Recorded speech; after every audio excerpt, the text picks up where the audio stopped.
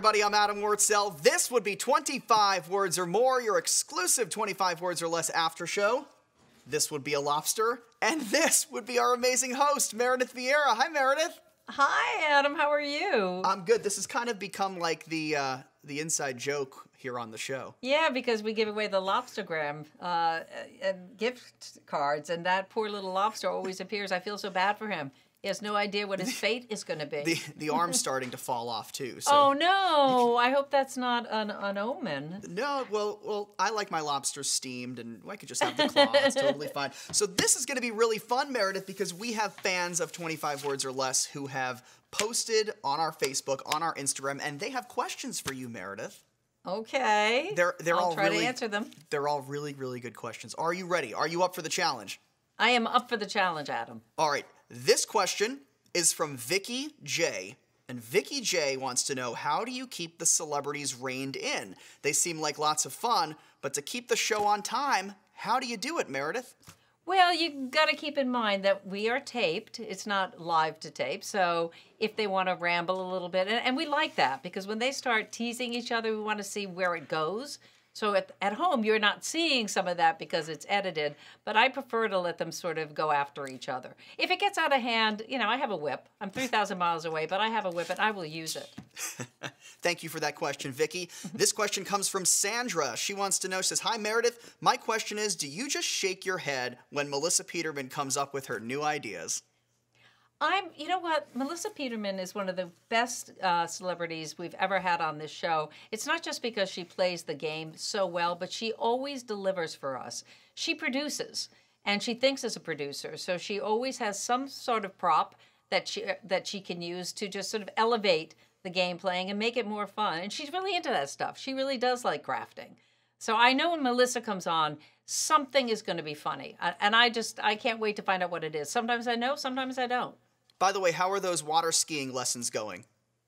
You know, I'm getting better and better. Thank you for asking. And my body is more toned than it's ever been. You're doing it barefoot now, which is just incredible. I mean, you just glide with the water. When you're good, you're good. Exactly. This question comes from Bella. This one might be hard, Meredith. Bella. In the history of our show, what is your favorite moment from 25 Words or Less? Oh, I couldn't. I say this about everything I do. It's the next moment. There's not one that sticks out in my mind.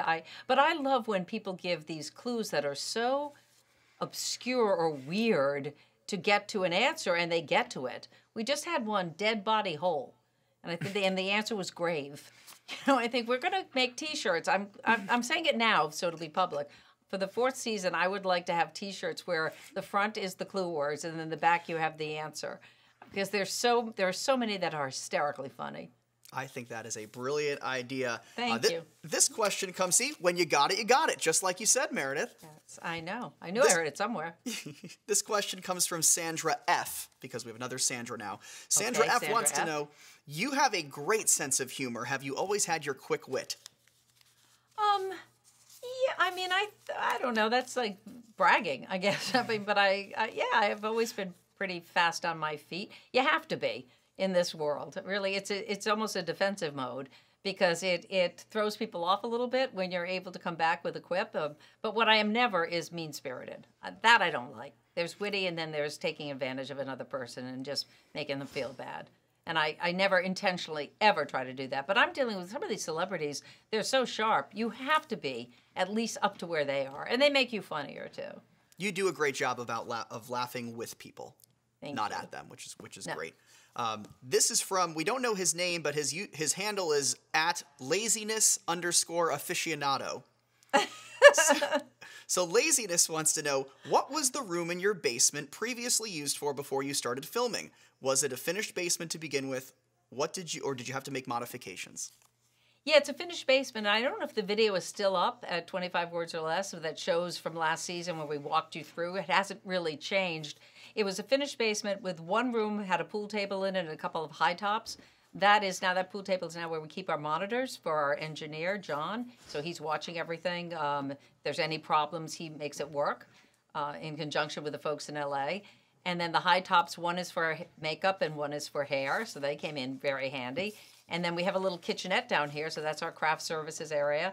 And we have a storage room, and that's where we had wardrobe last year. This year we moved it up to our dining room, so there's a little bit of light. So we can actually see what I'm putting on. That helps a little bit. And the room that I'm in here, this is a media room. Behind me there still is a big TV, and they've put this in front of it so that we have this backdrop, and then we have seating over there, which you can't see. So it worked out. They came and checked out our basement, last season, and they walked around. And I didn't know if it would work, and they said, this is going to work great. So that's how we functioned, and thank goodness, because it's kept all of us safe here on the East Coast so that we can deliver the best show possible. All right, I have one more question, Meredith, and this is actually something I can't see this when we're taping the show. So I'm really intrigued about this. Rebecca wants to know what it looks like when you are watching the show, and do you feel anxious as the contestants are getting low on words and time? Oh, I totally do. I mean, I want all these people to win.